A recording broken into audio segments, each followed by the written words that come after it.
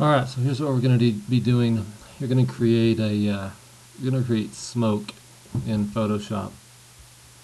So you're going to take something simple like an object that you see on the screen right here, and you are going to make it look like something like this.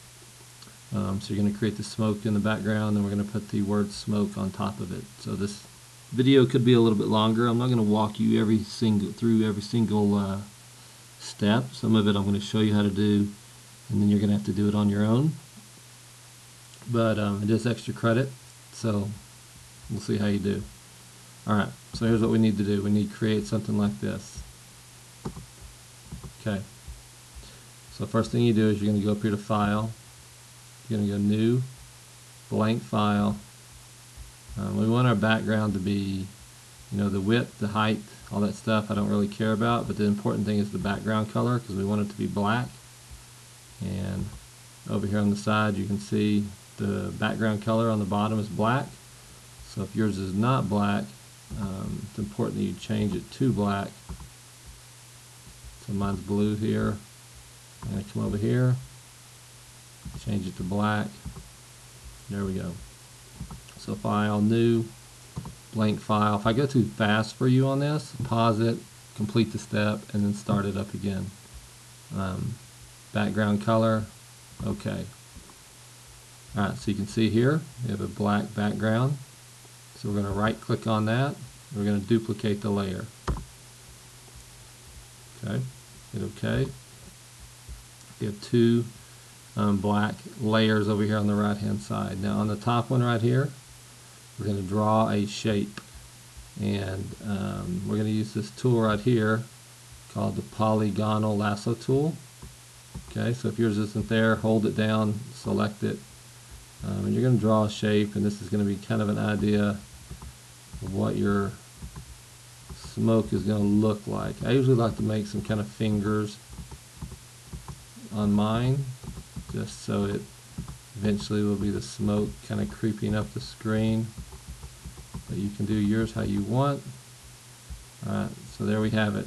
At the end you want to connect it. And we want this to be a different color.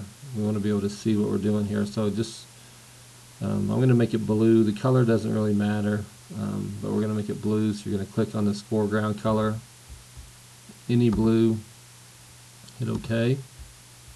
Come over here to the paint bucket, select it, click inside the shape you created. It's going to make it blue. Okay, now we want to get rid of this, this little edge here. So we're going to go back to the polygonal tool, select it, and then click right on top of it somewhere, and it goes away. Alright, so here we have it. We have our shape that we're going to make in this smoke. So one of the first things you're going to do is you're going to come over here and you're going to change this to the dodge tool. So you're going to hold it down, select dodge tool, and once you select it, you can see if you click and hold down your mouse, you can kind of color.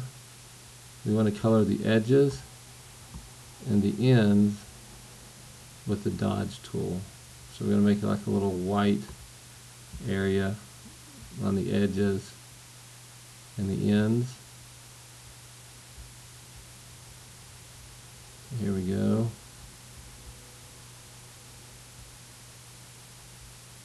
This part might take you a little longer, depending on how much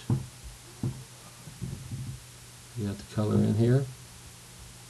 This will help with your smoke effect, so make sure you do a decent job. Alright, there we go.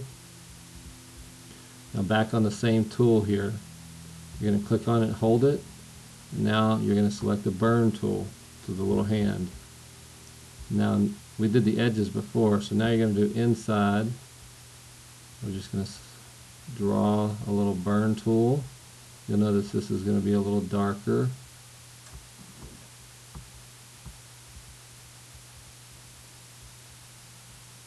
Okay.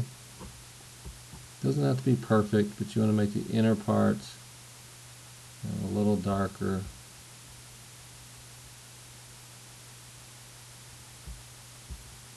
There you go. Alright, that's good enough for me. So, alright, so next, here we have it. We have our two layers over here. We did our dodge and our burn tool. We're going to make sure we select it on the top layer, the one with the image on it. Now we're going to go up here to filter. We're going to go down to blur. We're going to go to radial blur. Cancel that, sorry. I'm going to go blur, motion blur. Okay. And you can kind of play with how blurry you want it. If you make it too blurry, at the end the smoke is going to be real transparent. So I'm going to go about 80 there. Okay. Hit OK. And we're going to go back up here to filter again. We're going to go to blur. And this time the Gaussian blur. Okay, you can see again, the more you use, the more transparent it is. So I'll go about 28. Okay, so there we have. Now we have applied our blur to it. So the next step, and I'm going to show you how to do this, but you're going to have to play with it yourself and just figure out what you think is best for you.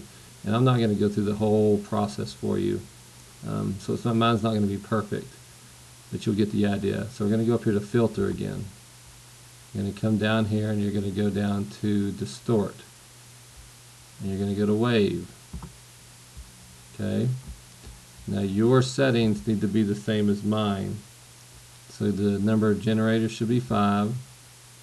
Wavelength is 10 and 120. Amplitude is 5 and 35. And then both 100 and 100 on horizontal and vertical down there at the bottom. Make sure that this is selected and this is selected, and then hit OK. And it should apply a wave to yours, but here's what we did. You'll notice, make sure you guys don't do this. Make sure you've selected the top one here, not the bottom one. So I got to go back through here and do this again. Alright, so there's our wave. Okay, so make sure you've selected the top one and do the wave just like I did. You can see it kind of creates a smoke like it's flowing up into the air. Alright, so we're getting close to being done here. But this is probably the most important part coming up here. So we're going to go to filter, going to go to distort again, and you're going to go to liquefy.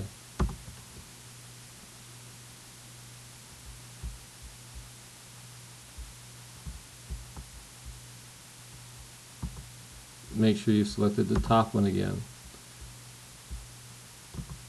So we're going to filter, top one has been selected, distort, liquefy. Alright, there we have it. Okay. Now here's what you're going to do. You got a few things over here. Okay, you have this thing called the warp tool, you have turbulent tool, and then you have these clockwise tools. So you're going to kind of play with them. So I'm going to click on this turbulent tool. I'm going to drag it just across and up on my object. And as I do, you can see kind of changes it a little bit. Alright. I'm going to continue to do it until I'm happy with how it looks. Alright. Until it looks like smoke, more like smoke flowing up into the air. Okay. I'm not going to do it 100% here. You get the idea, so you should do yours. Now I can choose this warp tool as well. Warp tool, you can click it and drag it up as well. And it also creates a flowing effect. Alright.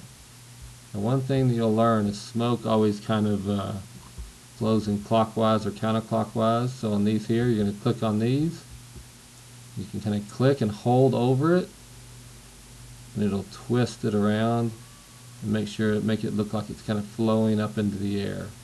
Once again, I'm not going to do the entire thing on this one because it takes a while. But you need to do it on here and go over everything you see on here, especially the top parts that are flowing up into the air. Okay, you can play with both of them here. Alright, but these are the main 4 you should use. the warp, the turbulent, the clockwise tool, and the counterclockwise tool. Once you're happy with it, which if I was me and I was doing this, I would play with this a little bit more, but for the example, it's fine. You're going to hit OK, and you'll notice down here at the bottom, it takes a second for it to go into effect. So we'll wait 1 second here. There's all kinds of other tools over here that you could use, but for the smoke effect, we're not really going to use them. We're just going to use the 4 that we talked about just a second ago. So it's just about done here. Alright, so there you have it. Now, like I said before, if I was really creating this smoke, I would play with it a little bit more. Because you can see on the one that I've created, I made it flow a little bit more on the top and then the bottom and the middle as well. But for the example, that's just going to have to work. Alright, so the next thing, make sure again where you are on the smoke, the top layer over here on the right. And we're going to change this because smoke is not blue. We just made it blue for the example so we could see it easier. We're going to go up here to enhance, convert to black and white, and there you can see what it's going to look like. You can kind of play with it down here at the bottom if you want to make it look like what you want it to look like. When you're happy with it, hit OK. And there's my smoke that I've just created. And then the last step for this example, for this tutorial, you're going to click on the type tool over here on the right. You're going to type the word smoke. You can use any font you want, but you're going to make sure that it is the top layer so that you can read it. It's over here on the far right in the layers. It's got to be the top one. Now I'm going to resize it to the size that I want, a bigger size. I'm going to add, I want the color. Here's the thing, a lot of times I give you guys the option, but for this I want it to be black. Okay, so you're going to make sure that the type is black. Hit OK. You're going to apply a warped text. So you're going to get a style. We're going to arc it a little bit. Bend it how you want. Hit OK. Can't really see it very well. So the last thing you're going to do is add a layer, a stroke to the layer. Layer style, style settings, stroke. Pick whatever color you want for this. I'm going to go with the yellow. Alright, you're going to adjust it right here. There you have it. This is an extra credit activity, so if you finish it, I need to see it. Let me see it, and that is how you create smoke in Photoshop for a background effect. Once again, if I went too fast, rewind the video, go back, pause it, do whatever you need to do. If you have any questions at all, let me know.